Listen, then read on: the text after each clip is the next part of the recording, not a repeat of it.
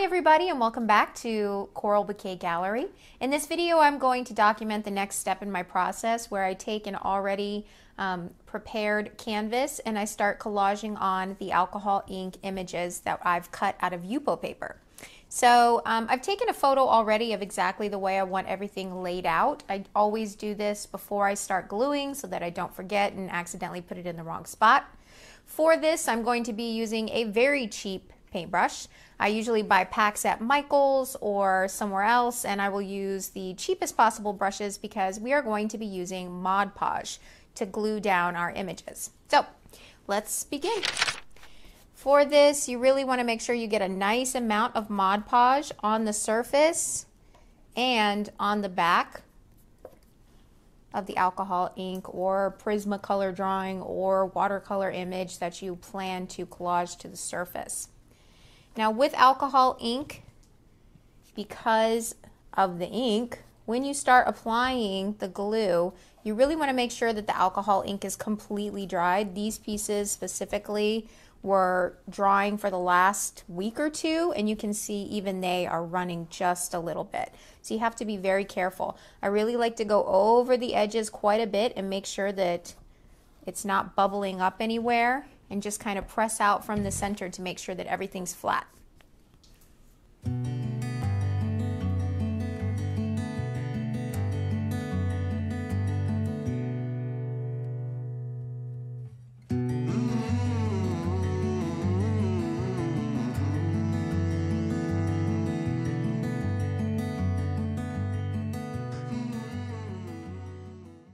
Alright, so if you're wondering what type of Mod Podge I'm using the matte. And the reason is it dries clear. You don't have to see, I don't want anything glossy showing up in my picture. I just want it to be very flat. I also really prefer Mod Podge because glue itself has a tendency, I mean, I've tried all kinds of things. I've tried using Elmer's glue, I've tried using hot glue, I've tried a lot of various types, and I'm just saying from my personal experience, Mod Podge has worked the best. It seems to hold the longest, and it has a tendency to not mess up the design too much, the inks. One thing I have learned over the years with applying these images, I used to use the Uniposca pens or the acrylic paint markers, and I would already have the designs drawn onto the surface of the alcohol ink or whatever else I was collaging, and that just always tended to be a little bit of a mistake. So just from my personal experience, I would advise if you plan to draw designs, I would wait until after you've done a layer of resin or you've put a layer of the Mod Podge and then some kind of seal, and then you can draw on top of that if you don't want the image to bleed.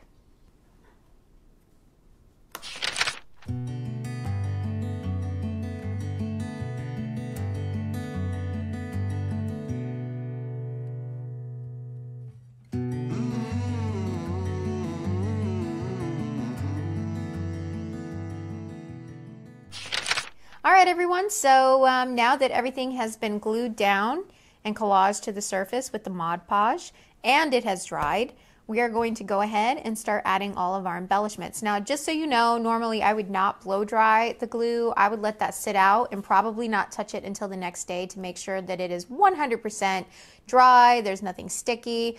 And the reason is I am going to be adding a little bit of glitter, and I'm going to be adding things like rhinestones and these. Now I'm not 100% on those. I have used them a couple of times at this point, but I'm not 100% sure that I love how they look. I'm still sort of trying to figure out how to incorporate them into my pieces. But I have an idea that I want to use right now, so I'm going to start off with the rhinestones because they're pretty easy to get down, and then we can start working with the glitter as soon as I'm done. Alright, so what you're going to see me doing now is I'm going to start applying the rhinestones. We're going to continue working with the Mod Podge.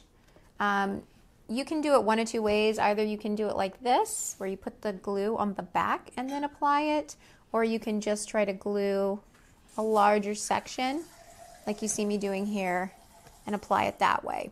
I have a variety of sizes, and I like to mix it up so that it's not all the same size. Then it starts to look sort of cartoonish, like an odd border.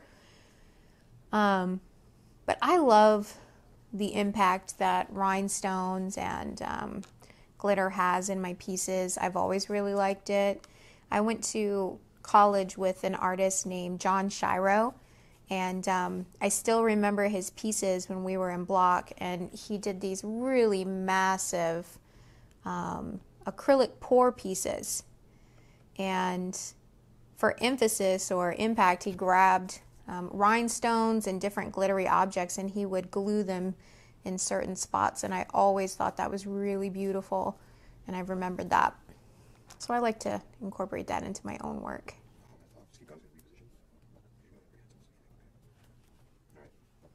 So the reason this is my most fun part of the piece is because there really isn't a lot of thought that goes into this. Everything else I tend to plan out a bit much, and with this part of the piece it's more just a feeling. You just go and add it wherever you feel like it would look nice. There's no planning to it, and I enjoy that part.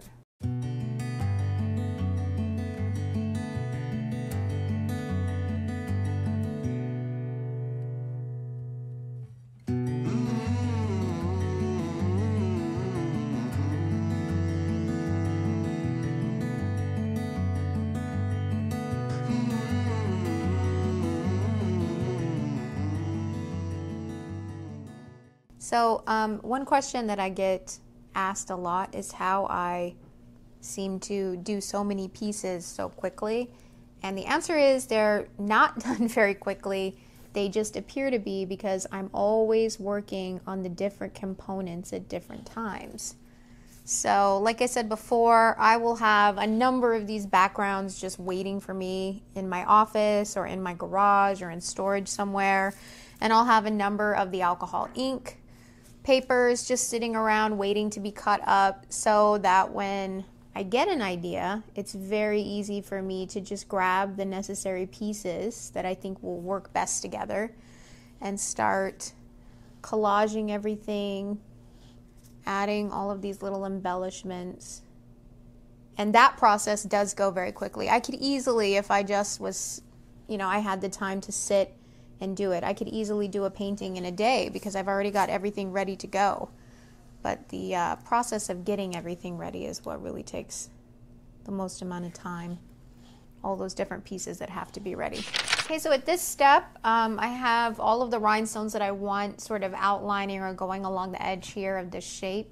What I'm going to do to fill in these glue parts is I'm going to add a little bit of glitter. Now I have a million different types of glitter, but I'm going to use a little bit of what's left for this canister. I believe I got it at Michael's for like 50% off.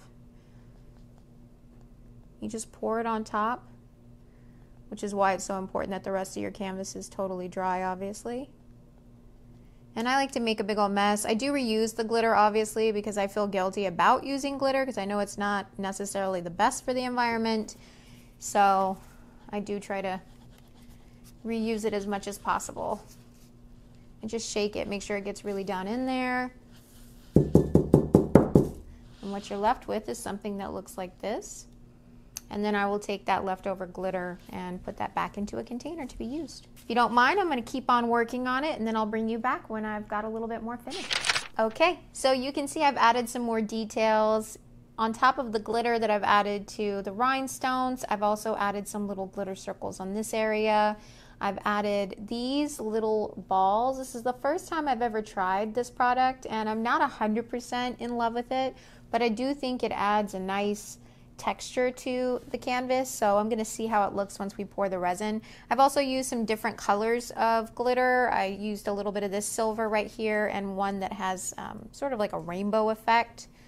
And then the last one that I use, which I'm not really happy with, is this. Again, this is the first time I've tried it. It's from Dick Blake Art Supplies, and it came in like this large just grouping of different types of glitters. These balls also came with it, and I don't love the effect that it has here, but again, it's texture, so we'll see what it looks like once we add the layer of resin, and then I can decide if I want to try and cover it up with some Uni Posca designs or if I want to keep it. So for now, this is a good place to stop. Go ahead and apply the first layer of resin, and then we can start having more fun with drawing designs. Thanks guys, and I hope you tune in for the next video to see the next step in my process.